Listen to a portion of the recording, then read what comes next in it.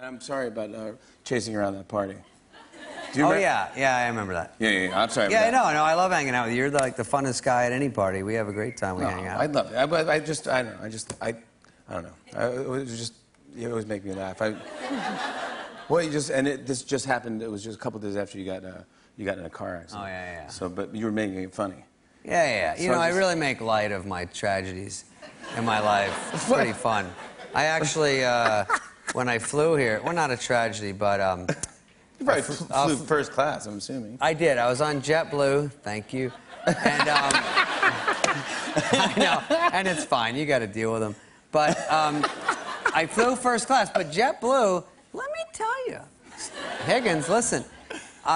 Here's their first class, how it's laid out. They have 2 seats and then 1 seat. Do you know this? No. And then 2. So it's like a little apartment. It's 1 seat and with a little 2-foot door. So I really milk it out. You know it. I milk that first class. Stop doing that. Yeah, I give some to the kitty. Give some to kitty. Yeah, it's milk. I know. So give some to kitty.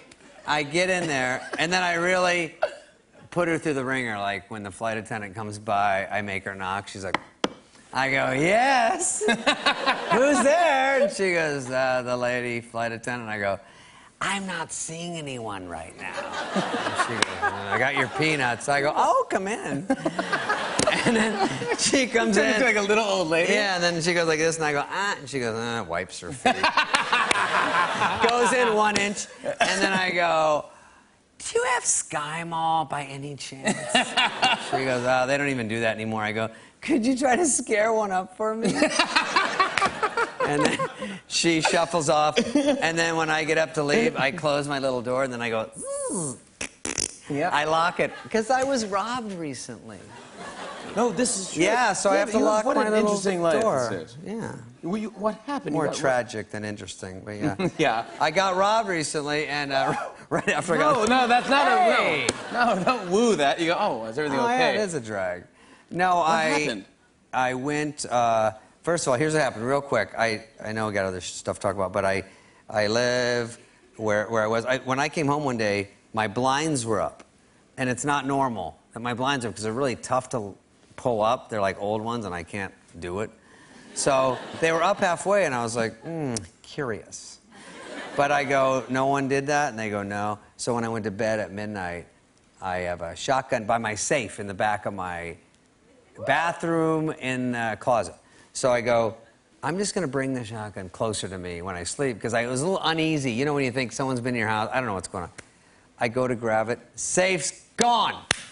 Gone. Wait, the safe is gone? I freaked out. I was like, you get like the chills. I go, oh my God, someone's in my house. Someone's been in my house. The whole thing's gone, you know? And so I didn't know what to do. It's a violation. But I didn't call the cops. You didn't? No, because I'm tough. So I waited. Plus I had a gun. Like, how much can happen? It's already over. That's why I kept telling myself, it's already over. They're not coming back. So I don't know if they're in my house, whatever. So I wait till morning. The cops come over. And then the weird thing is I've had a lot of workers in my house because upstairs in my bedroom I have 2 bathrooms because it's a mansion. So, no, it's not. Jimmy, that's what everyone says. Those aren't my words. Jimmy, I don't know, 77 bedrooms, 55 windows. I don't know what they call it. I don't know what they say. So, in the old days, it was built in the 70s. I'm like Zsa Zsa Gabor. It's got 2 bathrooms, which is actually nice, but they're old, so I'm getting them redone. So I get the one redone. There's a lot of people in there. So I go, maybe one of them. So the cops come over, and then they grill me with all the questions. Was the safe closed? I think, why would they carry it out? Like, if it's open, just scrape out the garbage and scram, you know? Not stealing safes. They need a workout? Exactly. Yeah. So then he goes, do you have any friends that are down on their luck or low on cash? I go, oh, do you want me to forward you my contact list? It's literally my whole clown-tourage. So he goes, do you know any sketchy chicks? I'm like, does Craigslist count? I don't know. So he goes, now I know they're running out of ideas. He goes, do you think it's karma? What? And he goes, Because, you know, if you do something bad, it comes back. Maybe we should stay out of this one. I go, no, I think you should stay in it. Let's crack the case. I think you're sort of dodging it. You might be new. And then the last thing I said, it's a pretty heavy safe. What if they can't even open it? That'd be great. And he goes, no, that kind of safe, you push it off a one-story, it'll pop right open. I go, oh, I didn't know it was a piñata. You got a piñata? That wasn't a sales pitch, yeah. Oh, you crack an egg on it wrong, it pops open like a jack-in-the-box.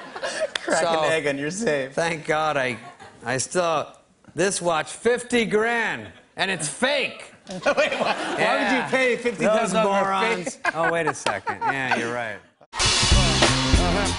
On and on and on. I said, and it's on and on and on.